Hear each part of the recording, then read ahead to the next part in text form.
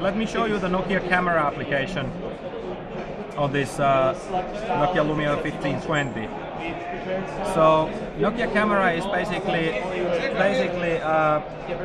the same familiar picture taking UI, but we have just added a couple of more features there. So first of all, on the right hand side you can see the different modes. So there's a video mode, and now we have also included the smart shoot mode here in the very same application. So you don't need to anymore open the separate application for that. And then if we go back to the still picture mode, we have also integrated the Pro Camera features, which is you can just easily open it here as well without opening a separate application.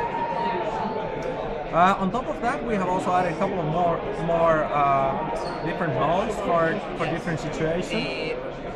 Here's another automatic mode, but we also have a night mode for taking pictures in low light conditions, as well as a sports mode for pictures in moving targets. So that, in short, the new Nokia Camera application.